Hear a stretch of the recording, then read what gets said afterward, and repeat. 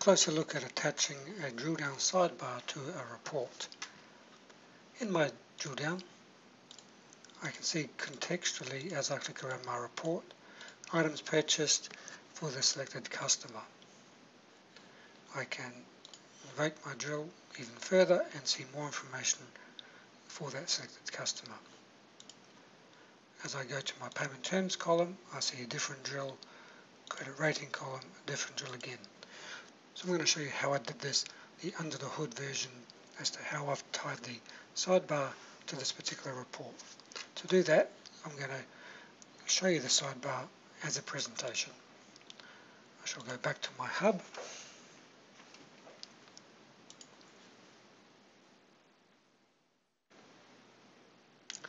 And for my customer card, you can see I have an overview page. The page type is portrait. This is what you see in the sidebar. And when I drill up or drill through, I then see the dashboard pages, the full screen pages in the pop-up. So how is this built?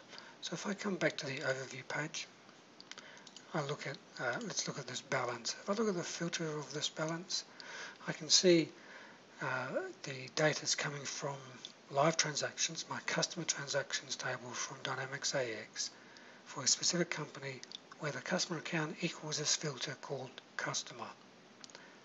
If I go somewhere else, the customer name, I can see the same thing.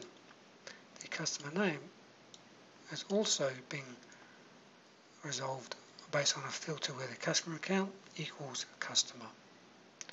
If I go down a bit further, let's look at my dashboard page, sales by quarter. This is now coming from my sales cube, customer invoice lines for a given company and yet again for a given customer.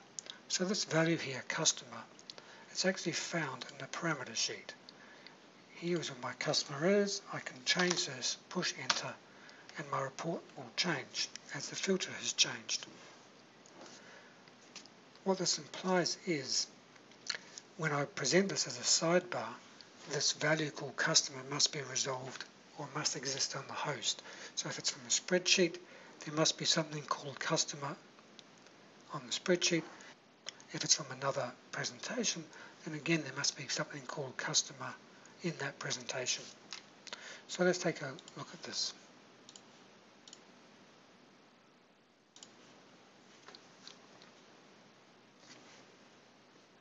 If I go into my credit management column, customer list, you can see that the reason why this is attached is there's a column called customer, and therefore the filter or the parameter can be resolved.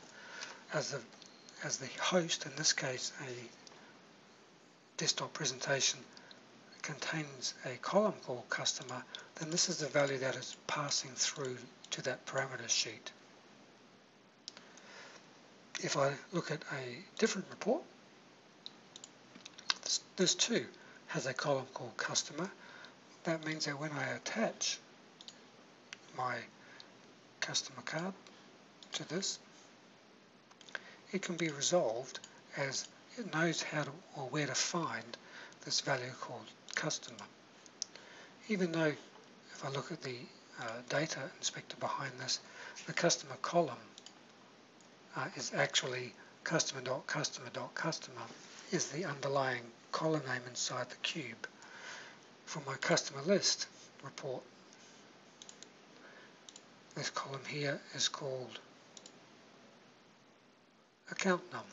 So even though the underlying AOT names and cube names are different, Atlas is now using the column name presented as a way of mapping this. So in theory what that means is if I rename a column, data inspector, if I rename customer to account num and refresh, then my drill is essentially fixed. You notice how Cave Wholesale is all that shows. And that's because if you think about that, if you go back to the parameter sheet of this presentation, it had defined a value called customer and it happened to equal US 004. So if I actually had a look at that, bring this up, look at my parameter sheet, you'll see customer equals US 004. And so therefore that's what's being used, no matter where I click. When I come back into here and rename customer and refresh, the filter can now be resolved and pass through from the parent. So this is a great way, so using the column headings is a good way of having data from different systems with different AOT names or metadata names, still linking to the same sidebars. From a spreadsheet perspective, it's very much the same thing. If I look at my sidebar, now this is a column called customer account, and if I try and add this, my customer card, then you notice it's not contextual, and that's because the sidebar doesn't know how to resolve or cannot get from the host a value called customer. What I really need to do is edit my report, and I'll call this customer, refresh, and now my report comes back to being contextual.